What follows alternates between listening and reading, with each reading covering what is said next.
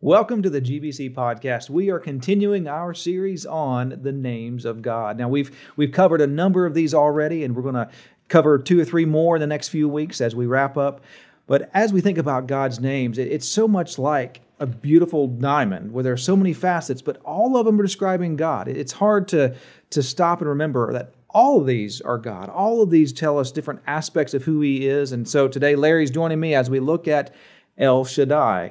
Now, for most of us who were listening to Christian music in the 80s, as soon as you say that, all of a sudden you hear a voice in your head singing that along with you. But as we're looking at El Shaddai, the translation here is that it is God Almighty. He is the sufficient one. He is the source. He is the one that is there for us. And it goes back to a literal translation of the God of the mountains. It's such an interesting way to think about it as a source. We see it 48 times in the Old Testament, and Larry's going to talk about where many of those come from shortly, but it is a compound name used often where you have El, or shortened of Elohim, which we've talked about before, God our Creator, and then that along with Shaddai, our source, our sufficient one.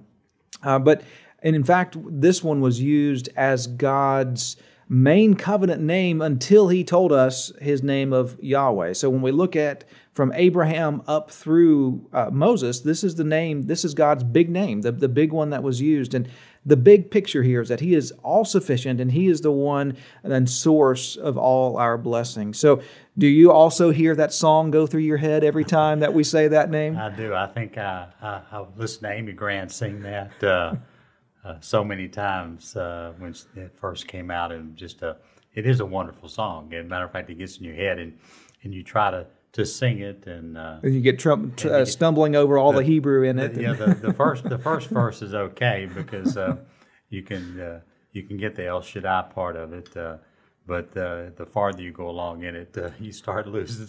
It was funny to me. Just a little caveat, listening to people. I kind of grew up in my early Christian life trying to sing, and the older you get, you lose your voice. But listening to people, that was a song that everybody tried to sing. And listening to them murder the Jewish language when they sang it was you were just kind of waiting. You were just kind of waiting for what were they going to say, and so it was whether they were a skilled singer or not, this tested a whole different thing. It sure did. Yeah, when you look at that, and you look at, I thought one of the things I thought about, and you mentioned it. One of the translations is God of the mountain, and many times when we think about the God of the mountain, one of the things, especially in the Hebrew culture, they were always not that God needed defending, but they were always defending our God, the big G God, the only God, against false gods from all the other cultures.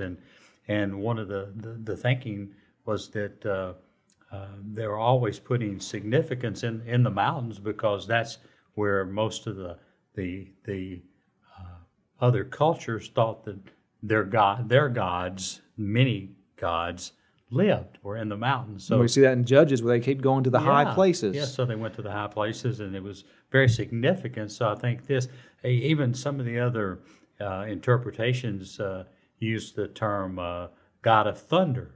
This El Shaddai was translated God of thunder, and that thunder translates back to the idea of false gods, because through if you look at most of the false gods that the other cultures followed, a lot of them had weather-related names, and so this God of thunder was the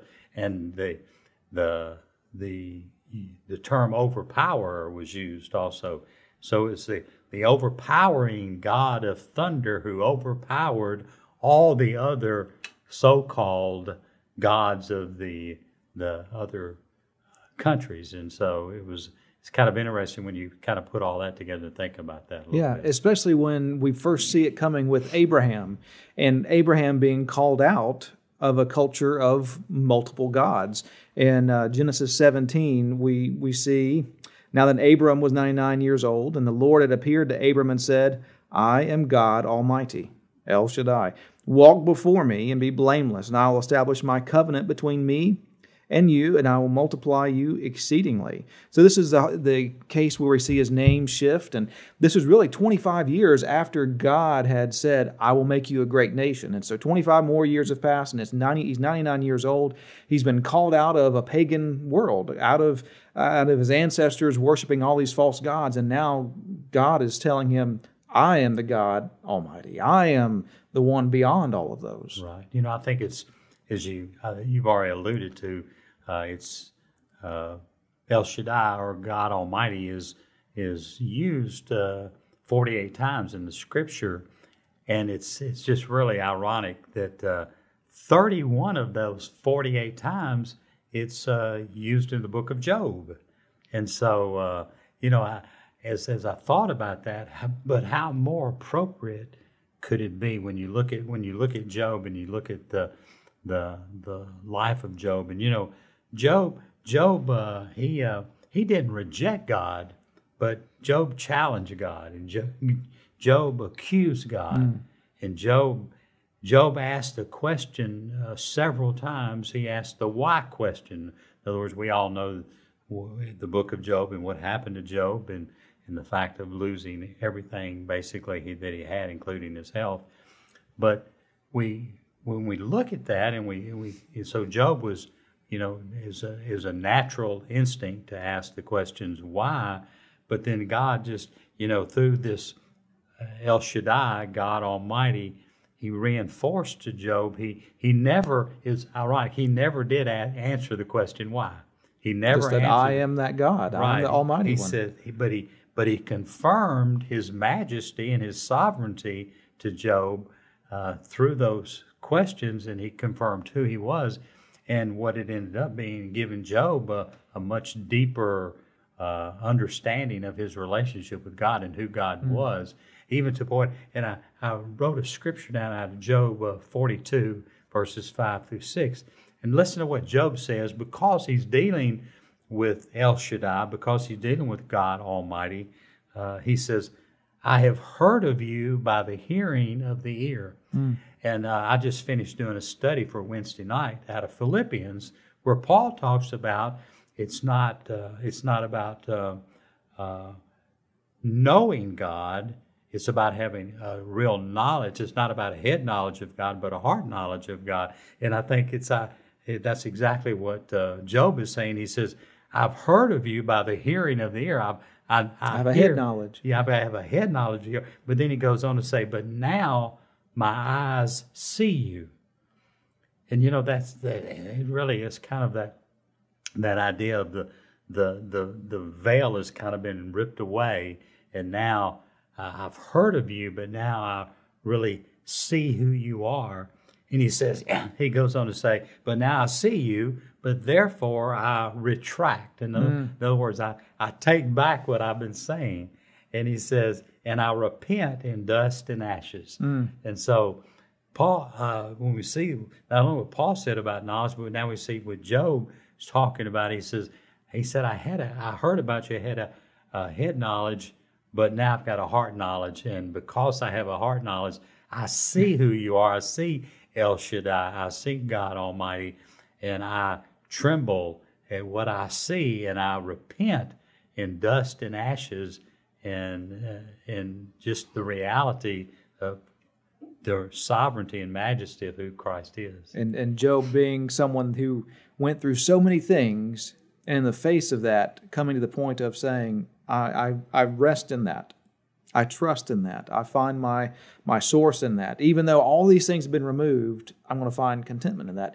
And it's interesting that we see this name of God being so important early in Scripture, and Job was probably a contemporary or close to it of Abraham. We see it in the Bible later on, but the events, we think, probably happened in that early time period where that name of God was his main name before he had said, I am Yahweh. And what an amazing thing to see, and to see that source in him. And looking at going back to the Hebrew, interesting if you if you look at the root of that word, it points toward nourishment. And that's often, we think of God as huge and powerful, and He is, but it's also our God is a nourishing God, supplying our needs and walking with us and whatever He's calling us to, just like He called Abraham to a new life and a new location, and that he's going to have a new family. Abraham tried to do it his own way, but then God came in and said, no, here's my way. He provided, He nourished, He created this entire line through His sovereign work. Yeah, the idea of being our nourishment that we need, and that's how we grow. That's how we stay healthy, through being nourished. And it's not just that idea of nourishing, but there's that idea of all sufficient. And that's to realize that God is everything that we need. That's all we need. We need God. He's all sufficient, and He does everything in our lives for us, and He accomplishes everything in our life for us. And, realizing, when you can realize that God is sufficient, that's, we just, for some reason, we have a hard time with that. We do. Because we're self-sufficient, and we put self, if we look at self many times, self is always the thing that gets in our way. It's always the thing that keeps us just a little bit separated from God. It's always the thing where we rely upon ourselves, and we rely upon what we're capable of doing, and we don't fully realize that we're not capable outside of Christ. We're not capable of doing anything, and we realize that we need God, and He is sufficient, and we can rely upon Him to do everything we need in our lives. It sure makes life a lot simpler to rely upon God to do it in our lives. Right, when we realize that we just don't have all that it takes. And knowing that He's sufficient, not just for our needs, but He is all sufficient in that He needs nothing from us. He is the source, He is the provider. And so anything He sets us apart for, like He did Abraham, when He sets us apart for something, He's going to supply our needs. He's going to take care of that. And to me, we see an amazing connection when we get to John 15 in the New Testament, where now Jesus is that source. He is the vine, and we are the branches. And to bear fruit, we must abide in Him. We have to remain connected to our source. And so we see the echo of who God's character is right there in His Son and the God of the universe, that we are now abiding in Him. And that's the way we provide the fruit. It's not us. It's not our work. It's Him working through us, and Him nurturing us, and Him supplying in us and pouring out through us, that we become blessings to others, just as Abraham blessed the whole world through his line. Yeah, God, we often say that God never calls us to do anything that He doesn't equip us to do. So in other words, He's not going to call us to do anything that He's not going to equip us to do. It's like that we often say, we use the term many times, that God's not going to put anything on us that we can't handle, anything that we can't stand. He's not going to oppress us with anything that we can't handle. But that's not a true statement. Right. The statement is that He's not going to put anything in our lives or in us that we, through Him, can't handle. That He can handle in His strength. And the Scripture says that greater is He that is in me than he that is in the world. So that all things are possible through Christ. So it's His power, it's His strength, nothing that we do. And I think that's a perfect example of this El Shaddai, God Almighty. And I think that's I think the Israelites, that was what they held on to with this name. Of course, we've talked about many names, but the name El Shaddai, God Almighty, the sufficient one, the mighty one, the powerful one, the overcomer, the overpower, the thunder, the mountain.